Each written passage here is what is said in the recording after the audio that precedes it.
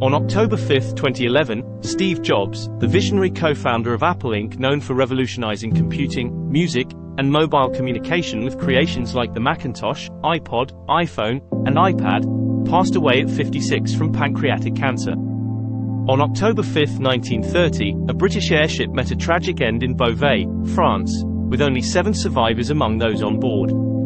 This airship, the largest in Great Britain at the time, had been in operation for approximately a year prior to the crash. On October 5, 1892, after a botched robbery in Coffeyville, Bob and Grat Dalton were killed, while Emmett suffered serious injuries. Bill Dalton, who had not been involved in outlaw activities until then, later joined the surviving members.